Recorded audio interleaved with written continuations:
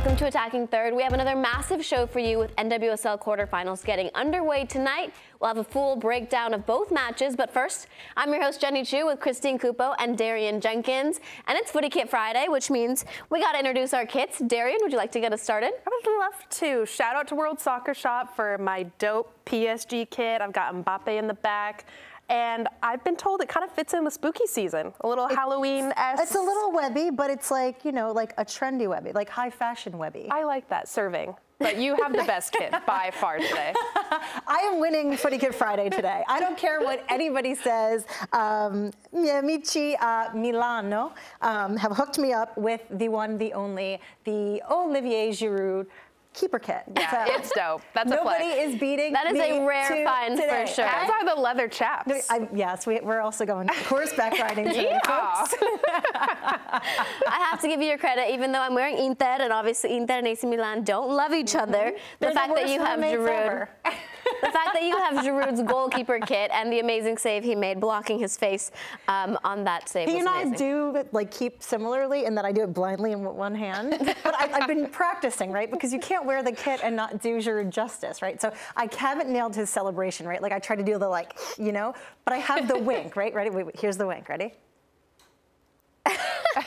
I don't think anyone can replicate Giroud's blink because it's a little bit of his hair as well. Oh, so you have great hair, but Giroud's hair kind of makes everything he does. But we have a lot of news, and we are going to start in the NWSL. According to reports, Vlatko Antonovski will be the new head coach of the Kansas City Current. The former U.S. women's national team head coach had previously coached FC Kansas City to back-to-back NWSL titles in 2014 and 2015.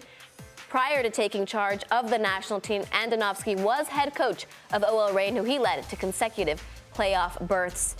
This news that is just coming out today, I know we sometimes mention that we kind of expected that Vlatko would go back. Darian, I know you said one time, let's be real, we think Vlatko's going back to Kansas City. What do you think? Oh, yeah, 100%. I think I'm shocked this hasn't been announced already, but breaking news, is it? Yeah, I'm not surprised he's back at Kansas City. It's his hometown. He's had so much success. They have a huge coaching vacancy, a new stadium. Why not go start this with a bang with a really successful club coach, former national team coach, Vlatko Antonovski. I've said before, he's probably my favorite coach I've ever had in my playing career. I think he is super developmental with every player. He's tactically super smart. I would say genius. Loves the game, has so much passion. So I think they made the right choice. I'm happy for Kansas City. I hope this gives them the boost they need for next season because they have such a talented roster. But yeah, I am not surprised at all. No, like you, not surprising. I think it's the most logical leap, right? Mm-hmm. He's extremely successful in his club career. And I think he'll continue to be, right? Yeah. Just because you don't make it at a national team level doesn't mean that you're not still wildly impressive in your home base, which I think that was his sort of the cream of his crop there. Yeah, everything works out. Yeah, I think that players, or not players, I guess spectators that have not known anything about Vlatko on the club level, but have only known him with the national team, may not understand why people are like, yeah, that makes sense. Because he has, you know, the career there and winning the titles, and everyone who's played for him has great things to say there, but with the national team, it's a completely different thing. But continuing that, in international play, a legend of the game, Olympic gold medalist Christine Sinclair will be retiring from international soccer at the end of the year. Sinclair has played 327 matches for the Canadian national team, notching 190 goals, which is the current all-time record in international football for any man or woman. Can we please give our respects to the legend that is Christine Sinclair? For sure. It hurts the heart a little bit, right? She's sort of this pivotal figure in women's soccer who, you know, we all grew up watching. She's always been part of this landscape. She's had so many accomplishments that she just has set the bar so high, both within Canada and for club team. And I know that we will still have her with Portland for a while, but it kind of marks the end of an era. I feel like all of the players that we sort of grasped onto that have been significant are starting to retire. It's hard. Yeah, this big wave of players that are retiring, these giants that you don't think of women's soccer without thinking of these players, the Juilliards, the Megan Rapinoe, the Marta, the Christine Sinclair. So it's sad, it's bittersweet, but I'm happy for her. She gets to retire on her own terms, but she's brought so much to the women's game. We talked about her being the fundamentalist of football. Like so many players that are coming after her, Quinn, Jessie Fleming, that play in the midfield for Canada that have similar attributes of how they're so clean on the ball. They simplify the game. They drive, they score goals. So I think she's influenced not only those players, but women's football around the world. Not even just women's football around the world. Yeah. And I'm happy for her. I'm happy I've gotten to play against her because she is a legend. What was that like? Oh, awful. I couldn't touch her. I'm pretty sure she scored and I was marking her. Roll tape. Please don't. It was terrible. Yeah, she played in 6 World Cups, scoring in 5 of them. And like you mentioned, a fundamentalist, not really a flashy player, just doing her role correctly, which allowed everyone else around her to flourish. We saw that at Portland and with Canada. So saying goodbye to a legend, but she will still be playing with the Portland Thorns, so we can continue to watch her there. In Europe, the UEFA Women's Champions League group stage draw has taken place with 16 teams being split into 4 groups. Matches for match day 1 will take place on November 14th and 15th. And like often happens in any tournament, we have a group of death with Group C featuring Bayern Munich, PSG, Roma, and Ajax. Initial reactions to these groups here, Darian. Woe and woe. Not only is Group C the group of death, I think Group D, Chelsea, Real Madrid, Häcken, and Paris FC. Paris FC are knocking people out left and right, the big shots, Wolfsburg, Arsenal, and they don't look like they're slowing down anytime soon. I think that's going to be a really interesting group because you also have Linda Caicedo and Hayley Raso from Real Madrid, so fun to watch. I love this time of year. We love Champions League. It's a lot of football. I think for me, I have my eyes on Roma. I feel like you cannot discount them. They are the reigning Scudetto winners from last season. They're currently top of the table in Serie A Femminile with 4 wins in 4 matches. Diego Liamo has just been on fire, just goal scoring. And then they also have Kumagai and a few other really, really impressive players that I think they're kind of coming into their own at this point, right? Right. Paris FC making all of these headlines lately, taking out Arsenal, taking out Wolfsburg. I know you played in the French league, Darian. What can you tell us about that kind of success? I love it. I think when you think of Diwan Arkema, you obviously think about Bordeaux, PSG, and Lyon.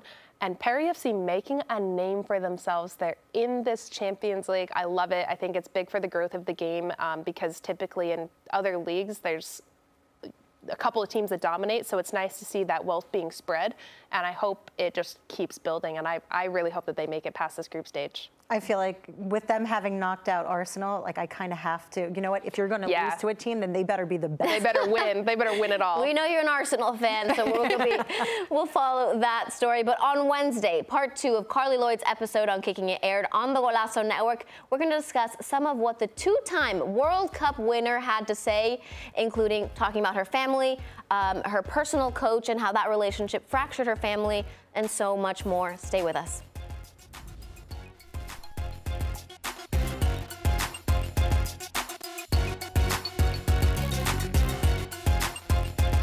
So I was talking to my sister for about 4 years when my book came out. She was about to give birth to her first, and she called me.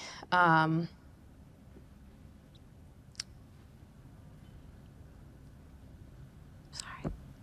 Take a second.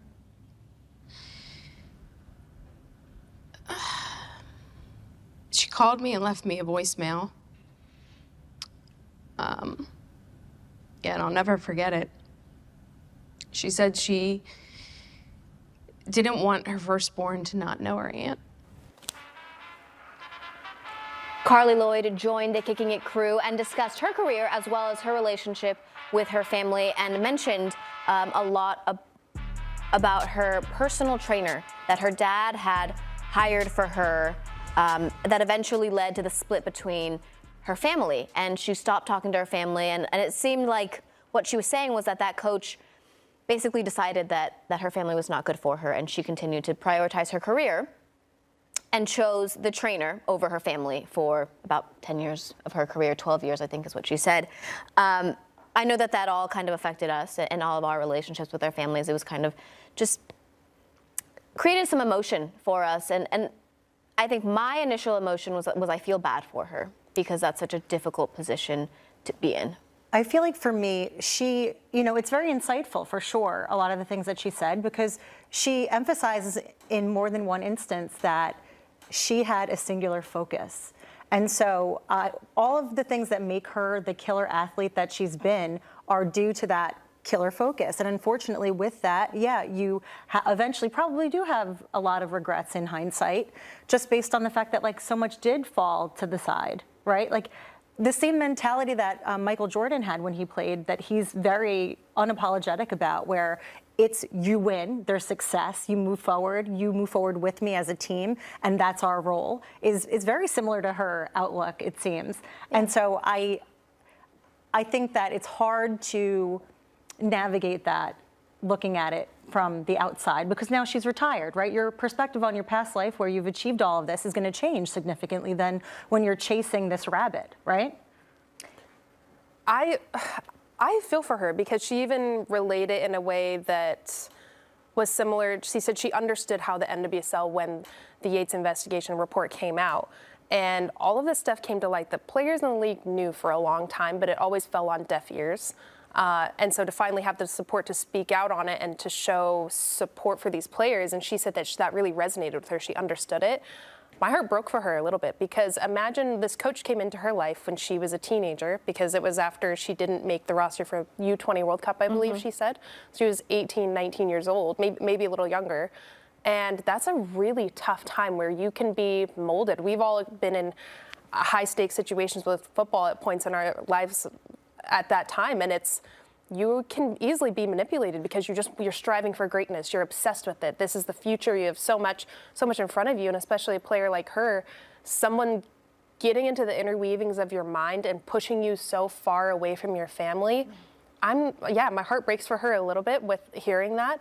And I'm glad that she's separated from that coach, because I'm sure there's a lot of mental, emotional abuse that went on. To push you that far to separate from your family for 12 years is crazy. But I'm happy that she's repaired that relationship and now has that relationship, because you saw how it really hit her. Like that, it was a huge part. I've never seen her emotional before. She missed a lot in those 12 years without her family. But I think the most important part for me is what you mentioned there, is that she's relating it to the NWSL, because it is very similar in the sense that we can be manipulated. We are all potential victims of people who have that kind of power over us. You're talking about her being at a young age, her being vulnerable, her deciding that this is my number one goal, and you can tell from her personality across these 2 episodes, she is so goal-oriented, and she will do anything to do what she needs to do to be the best in what she's striving to be, right?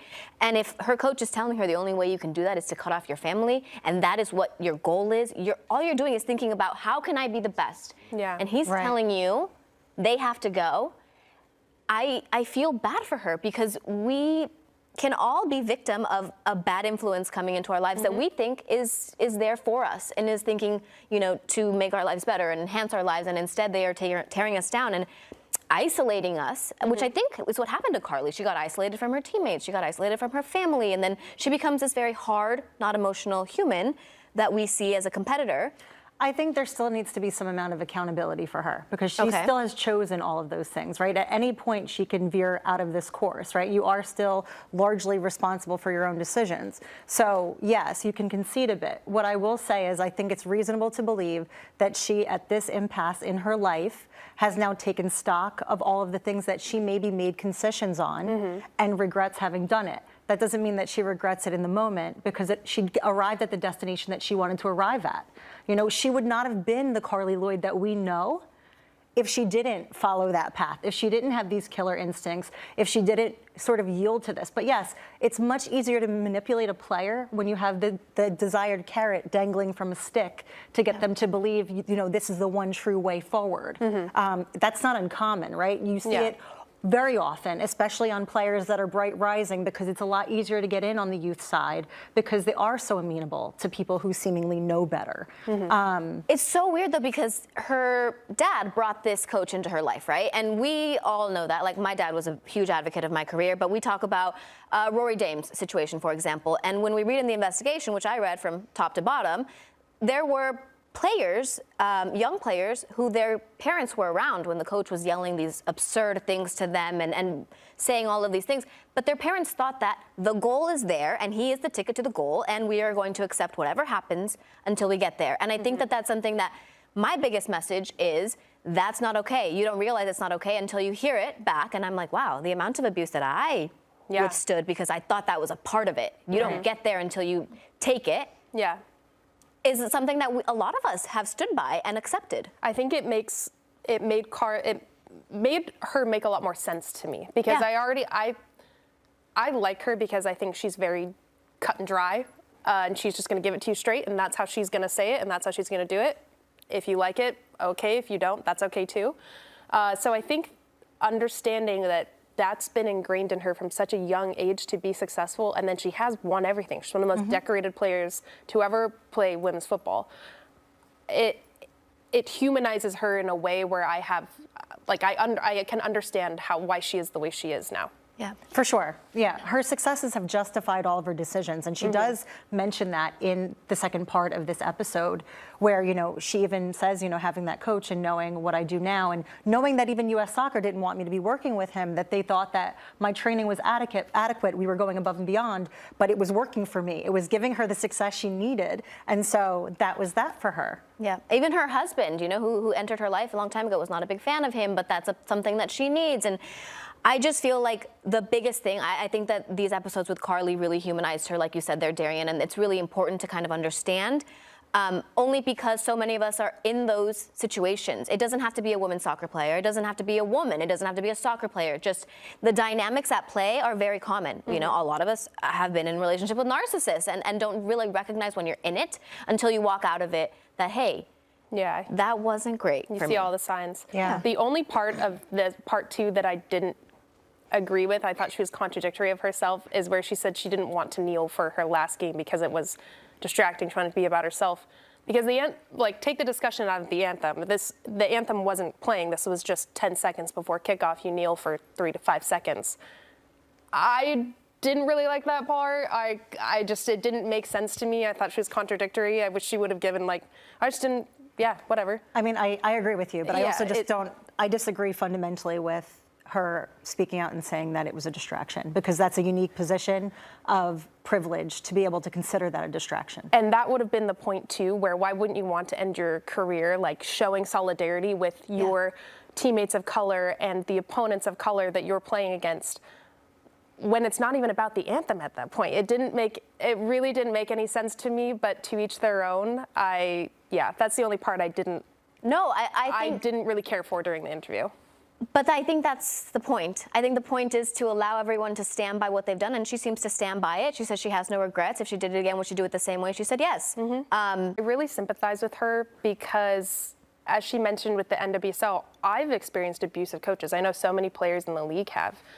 Coaches that I've had that are mentioned in the Yates report that really got away with being emotionally, verbally, mentally abusive. There's even times where I've gone to training, called my mom on the way there crying, just so upset that I didn't want to go. And then on the way home, calling my mom again, just saying, you know what, this is what was said to me. I feel sick to my stomach. I feel like quitting. Maybe I should go play abroad again. And this isn't an isolated incident. And it's difficult being on a team too, especially where you're around teammates and players that when you're younger, who you think have power and of influence, but that are also being manipulated by these coaches. And it causes this like very distrusting environment where this should be the place where you're thriving. You feel the most like yourself, where it's your space of freedom and creativity and you're bonding with your teammates. And I really sympathize with her because it can drive such a wedge in your relationships and something that's supposed to bring you the utmost happiness. That's why we play soccer. It's not a necessary job. We do this for fun because we love it, because we have passion for it. So for someone to see that and manipulate it and drive you away from people closest to you is really heartbreaking, because I know I've experienced that firsthand. I know you guys have as well, and so many players, unfortunately, have experienced that too. Darian, do you think that post-Yates report world that girls and women are better positioned to understand these sort of unseen costs at chasing their dream and a better way to navigate it going forward? It's scary because I think there's such a drive to be the best, and you see players that are still young jumping into skipping college and going pro or signing all these big contracts, where it leaves a huge amount of space for these vulnerable this vulnerable position and these master manipulators to come in and take advantage of that, which is really scary. But I do think the Yates report has done a lot of work to show signs of this is what an abusive coach looks like, this is what they sound like, you should never tolerate X, Y, and Z. Now you're seeing players that have platforms that speak out about it, and we're having conversations like this that are gonna change the game, and I hope people hear this and feel inspired and feel seen and know that they don't have to tolerate abuse in the many forms that it comes in. But yeah, I think we have a really long way to go, but I do think it brought light and some knowledge to what can go and what can't go anymore.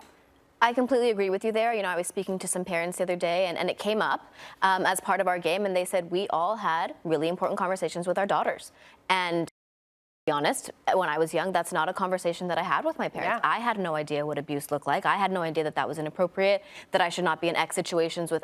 You don't know until you know. And I think that it's so great that, obviously not that it happened, but that it's become a dialogue, and now we're speaking about it, and now other kids can say, hey, you know what, this feels wrong, I'm raising my hand, I don't know, you know, Darian said that when they yell at you like this, what does this mean? Yeah.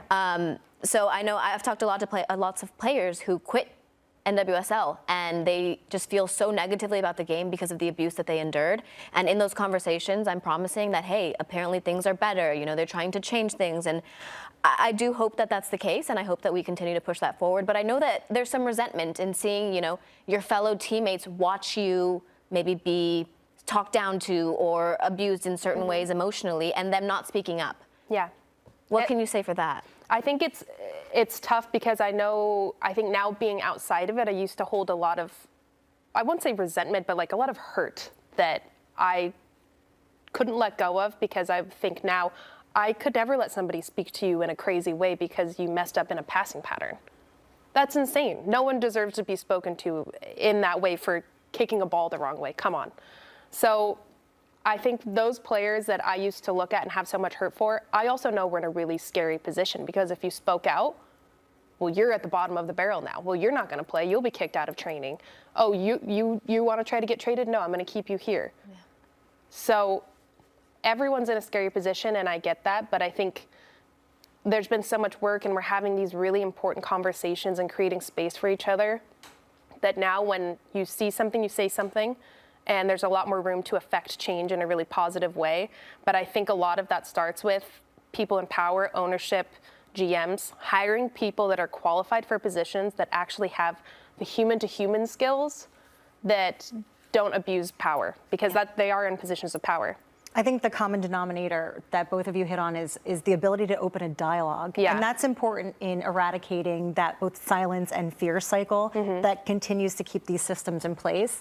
And at the very least, that advances women in some way, shape, or form. Yeah. And it hopefully at the very least empowers them to be able to know that, you know, this isn't acceptable people management at the end of the day. Darian, thank you for sharing that. I know it's not easy to talk about any of these situations, but thank you to Carly Lloyd for joining, kicking it, and sparking this conversation. You can stream that now on the Golazo Network. Where we come back, North Carolina Courage midfielder Brianna Pinto joins us. Stay with us.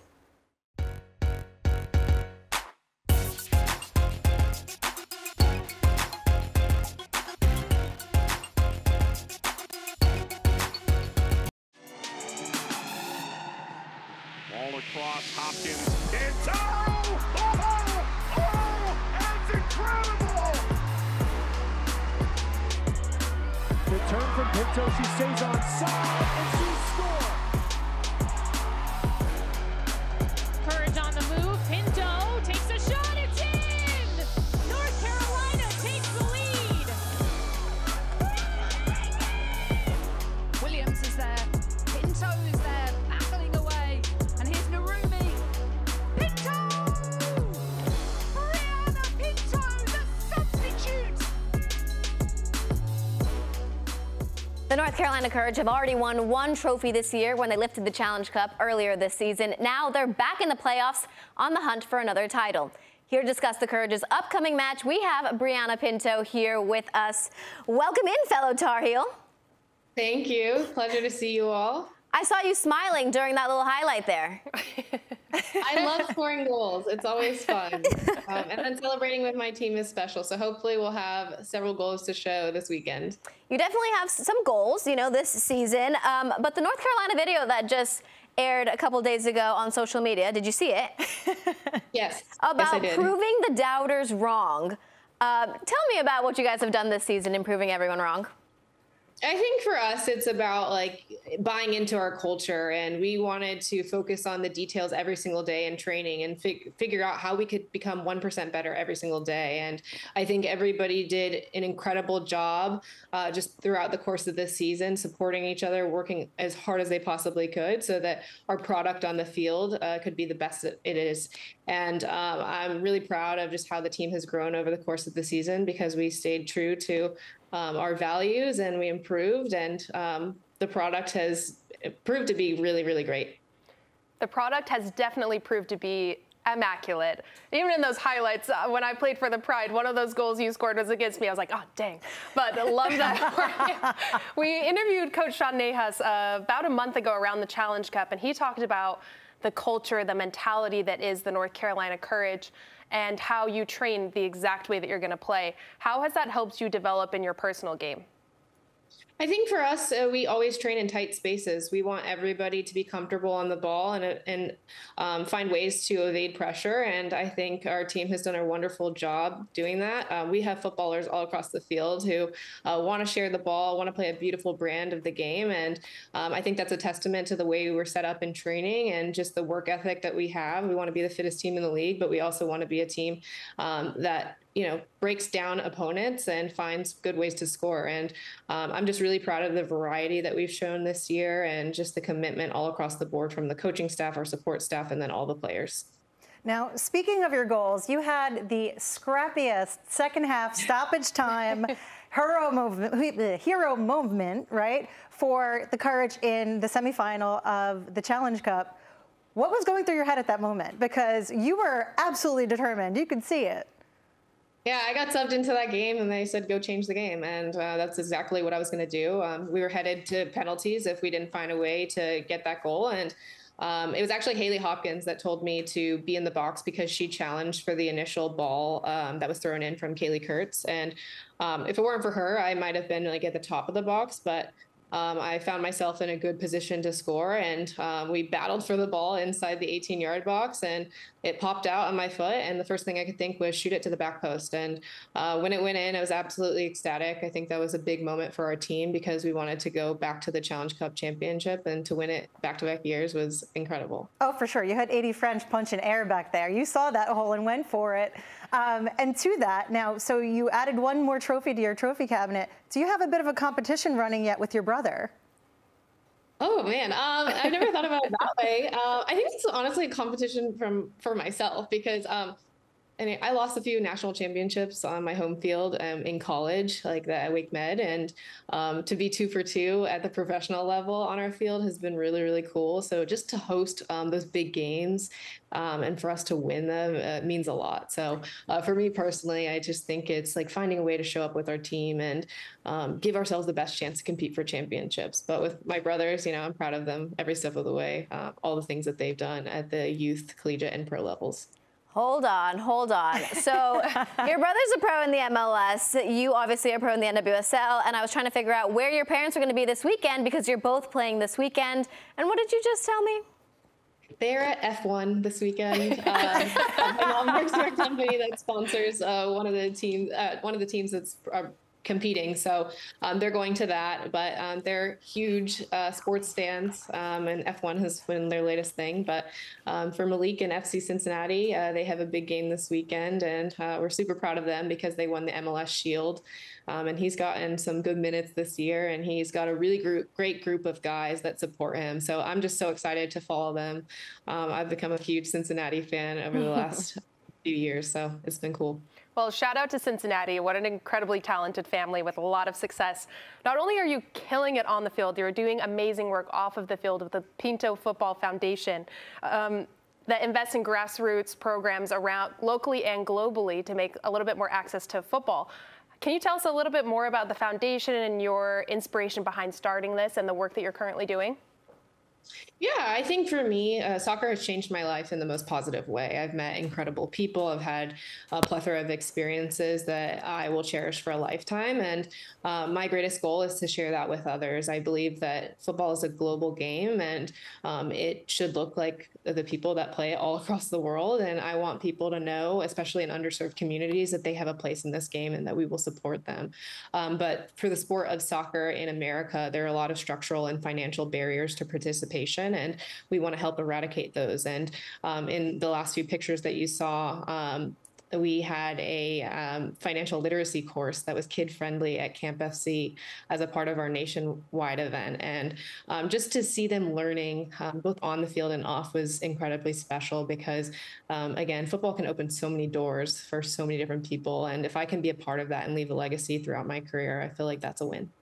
Brianna, I commend you so much for that, and that's obviously a massive effort that will be everlasting. But the last you and I had seen each other was actually at the USSF send-off prior to the Qatar World Cup, and we had chatted a bit about, I'm going to get the shirts printed, so Brianna Pinto for USSF president, right? You'll take over the foundation, take over the world then too, we'll get you in the White House? I just think, the growth that we're going to have over the next few years up until 2028 is going to be so special. And my greatest hope is that we make soccer the preeminent sport in the United States, which is the mission of U.S. Soccer. And to have like the Copa America, the Club World Cup, the FIFA Men's World Cup, hopefully the Women's World Cup, and then eventually the LA Olympics in 2028, I think we have the most magnificent opportunity to make everyone a soccer fan in North America. So if I can play a role in getting more kids into that sport, I think it'll be so special. So I can't wait. I'm excited both as a player and a fan. Okay, wow. Brianna for president. That's it. Yeah. Listen, I agree. And we went to the same university. I'm thinking I did not get the same education that you did there. You got a great education because you're changing the world in the soccer space. You're the sweetest. No. I think it's so cool to see you all transition from your own playing days into covering sports because, this is what makes our sport so well known to new watchers of women's soccer, for example. And I think it makes a difference. So I really appreciate all three of you. Oh, Pinto, you're amazing. Yeah. We'll be sure to watch you this weekend in your match. Good luck. Thank you so much for joining us. Yes, lots of luck. Get it done. Good luck. All right, like we mentioned there, the quarterfinals get underway this weekend in the NWSL. When we come back, we're going to break down Sunday's match between Pinto's North Carolina Courage and Gotham FC. Don't go anywhere.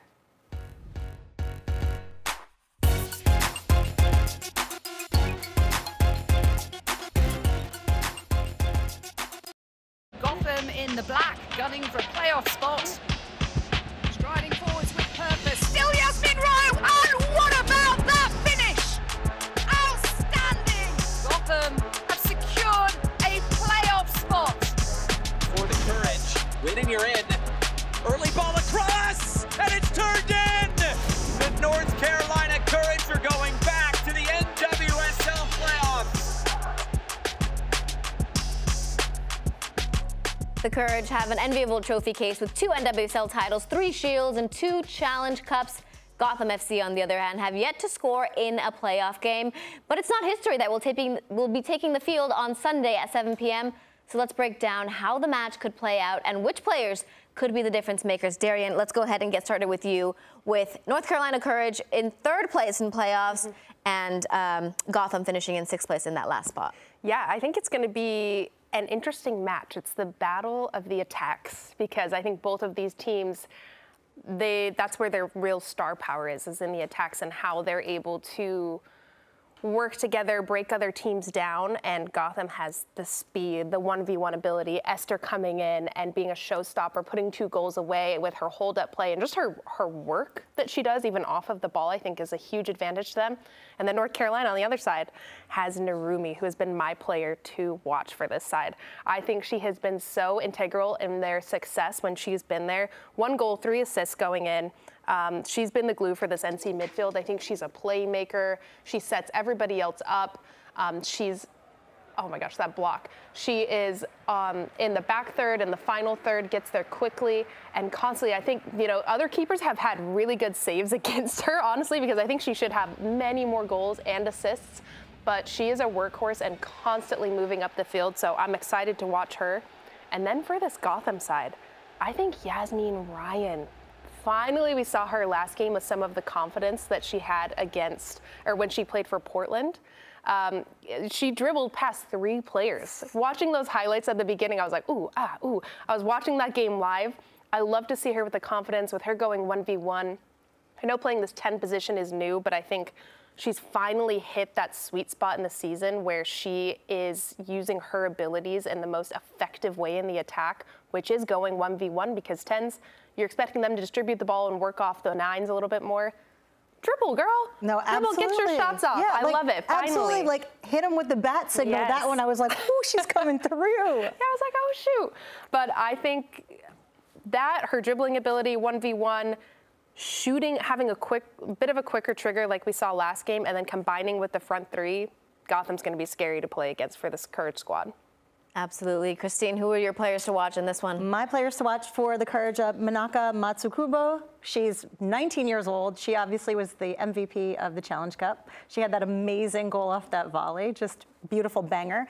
And then she had the recent assist for this Washington Spirit game. She has so much capacity, and she's so young that I'm just waiting to see what she does next. She has no hesitation running at back lines. She has an amazing capacity to create space and just like kind of carve out pockets for herself, that she's going to be lethal. And again, she's only 19. So how do you see this one playing out? Because Darian gave us her breakdown there. I did, and obviously I also had Esther Gonzalez on my radar in terms of Gotham and just some of their potential strengths here, but I think that Courage could squeak this out.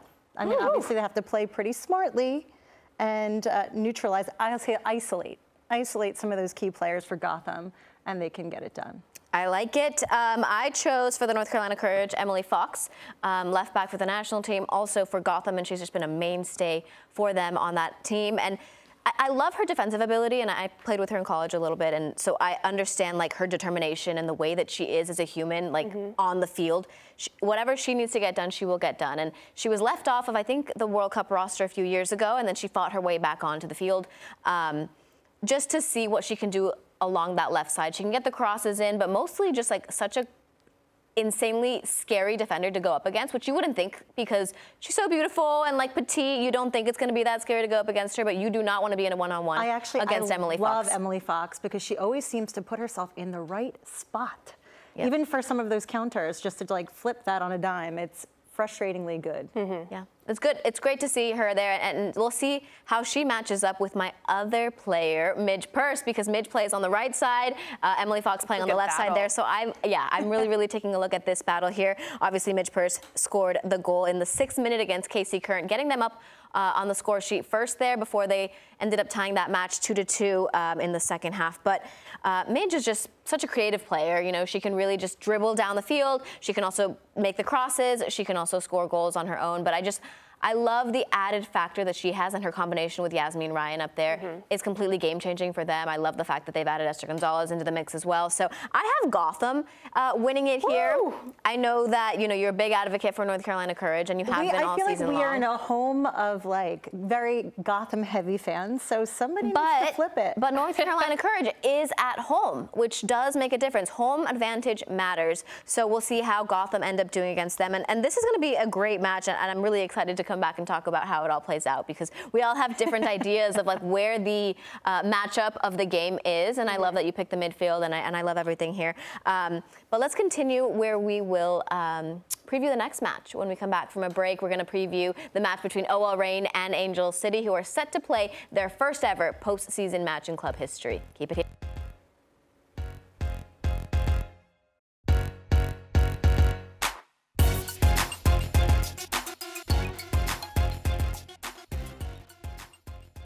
Pinto takes control, takes a shot, and it's in! There's a shot, and it's in again! Megan Rapinoe taking over! OL Reign needed to win to get into the postseason, and guess what they do? Vignola!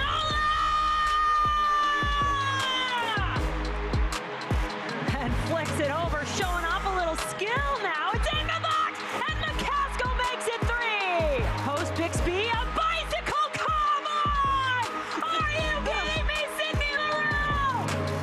Still so much for Portland to play for as the postseason begins. OL Reign are looking for their first postseason victory since 2015, while Angel City are looking for their first ever victory in the playoffs. Can Becky Tweed continue her incredible turnaround, or will the Reign make their 5th consecutive semifinal? Let's go ahead and break all of this down. Darian, give us what you think is going to happen in this match and your players to watch here. Ooh, I think ACFC is going to take it. They're in good form. They're peaking at the exact right time that they needed to. Becky Tweed, I think, is feeling herself. She's got the buy-in from the team. I think they're going to take the cake. My player to watch for Angel City is Savannah McCaskill. Player of the month. She's led this team. She has the most goals. She has an assist on board. I think she is in such good form right now. She had the game-winning goal against Houston, which gave them their playoff push that they needed to stay in it. And she scored in their last match against Portland, which they scored 4 goals in 15 minutes. I think that just goes to show this team is really feeling themselves. They're really playing cohesive and together. And 5 different goal scorers. That is crazy to happen in the NWSL. So I think that this team is just playing together. Look at her celebrate. I love that. She is just having fun, and you can see the joy. I think it's spreading to her teammates. She's going to be the key for them to, what I think, win this game. But on this OL Reign side, if they play together, this team full of superstars, individual brilliance, they can win because they've been in these positions before. I think Jess Fishlock is my player to watch. She drives this team. She has 4 goals, 1 assist on the year. She's formidable. I hope, even if they don't win, I hope she puts one away and we see some sort of celebration, because the last 2 seasons we've loved seeing that from her and the joy she has while she's playing. But she's been consistently such a staple for the success of this team. She's calm on the ball. She distributes well. Her commitment to the box, her free kicks. The only thing I think about, though, is if this stays tied till the end and even an extra time and they go to penalties, OL Reign has the advantage of arguably the best penalty taker in the world on their team in Pinto, and such decorated veterans who have been in high-pressure situations and taken penalties before. I would give them the leg over Angel City because they're, plus the Laura Harvey effect. Yeah. An added caveat there, because Megan Rapinoe is the one who scored those 2 goals against Chicago Red Stars, and then Fishlock getting on the scoreboard there at the end. But that's a really, really interesting penalty-taking situation there. Rapinoe's taking her retirement run very seriously. Oh, yeah. As she should. Going out with a bang. Right? Yeah. So for the OL Reign, my pick is Bethany Balcer. Sometimes OL Reign target women, integral to their advancement of the ball on the pitch. 6 goals, 1 assist this season. I think that she certainly is going to be a threat this match. You have to keep an eye on her. If you let her run, you're done for. Absolutely lethal with headers, too. You just want to always watch out for her. Oh, she scores header goals all the time. And those balls whipped in from Sophia Huerta and Pinto, it's a big threat. And then my second for Angel City is Emme Vignola. I guess I have a theme today with the youth because she's fairly young, right? Defender just got called up for U.S. Women's National Team friendlies. But as an aside, 2 goals in 15 matches. But more recently, that recent goal is absolutely gorgeous that she just had. Inarguably, I'd say one of the best fullbacks in the league. So she'll be holding down that back line. Not that she needs much help, because Angel City are pretty locked and stacked back there. Yeah, they're pretty good. And you know what? I loved last game watching her relationship with Emsley. I think that left side is a huge part of their success and how they balance off of each other and are kind of rotating positions and their fluidity to go have some underlaps, some overlaps in their combination play to break down the outside back and the winger of the opponent is going to be integral to their success in hopefully winning this match. Yeah. That's what I got my money on. You mentioned Bethany Balcer, and I know that we've been making shouts on the show about who should be on the national team, but I feel like she deserves a call-up just for her goal-scoring ability. She has a nose for goal, and she comes in and out no matter who the manager is. She never really seems to get like consistent time, but something about her, no matter how many minutes she plays, she's going to put the ball in the back of the net, and I think that that's what you absolutely need. That's a good shout, especially since she absolutely has no hesitation in putting her head in the box there. Yeah, she's fearless. And the last person that I'd say is that fearless would be like Julie Ertz, and we no longer have her. So give her a shout, Twyla. Continuing on the OL Reign side there, I have Emily Sonnet, just because I love that midfield. I really did like to see her with the U.S. national team playing in that 6th position in the last match. Seeing how she plays with Quinn there and Jess Fishlock in that midfield just kind of works out for OL Reign. I know that they've been struggling for quite a bit there, but as Emily Sonnet's gets her feet under herself in that 6th position continually, I feel like that's exactly what we're going to see here for the national team as we move forward here. But I think she's a good shout to kind of pay attention to in this match, especially that midfield there. In the next team, Amandine Henry, because there is really no one who has won as much as her. She's incredible, okay? She has a 19-year career. She has 32 trophies for club and country. Obviously, she played for France, and she was amazing for them. But that midfield with Madison Hammond and Savannah McCaskill is so different. I know you already mentioned Savannah McCaskill and everything that she has won this year. I think, what was it? She Player of the Month for the Player NWSL? of the Month twice, yeah. Amazing. I think that it works in that midfield. Like Savannah can't be herself without the players around her, including Madison and Amandine, and I like to see how they work together in that midfield. So I picked 2 midfielders there for that matchup, and I picked the left defender and the right attacker in the other match, but this is all midfield here. But all right, give me your last predictions here, how it's going down. I'm gonna go Angel City. I think Angel City is going to take the cake. Peaking at the right time. They have good chemistry. Everyone's scoring goals. That's who I'm rocking with. I'm going Angel City. Ooh, the new kids, I know. I really wanted to go Harvey, but you know what? The new kids. That's exactly what I'm thinking, though, because they don't have experience in this post-playoff. You know, they're so new. A little more freedom. Yeah. Maybe that lack of pressure. The burden of having won is not upon them yet. Yeah. And they've done so well under their interim coach, so it's great to see that there. Yeah. What about you, Jenny? I also agree. Angel City. Just the fact what we've seen against Portland this past weekend, I mean, they have it in them to kind of just be peaking at the right time, like you mentioned there. Angel City. We're rocking with you. Angel City. All right. Thank you guys so much for joining us today on Attacking Third. We're going to be back on Monday at 4 p.m. Eastern to talk about all of the weekend's matches. Have a fantastic postseason weekend.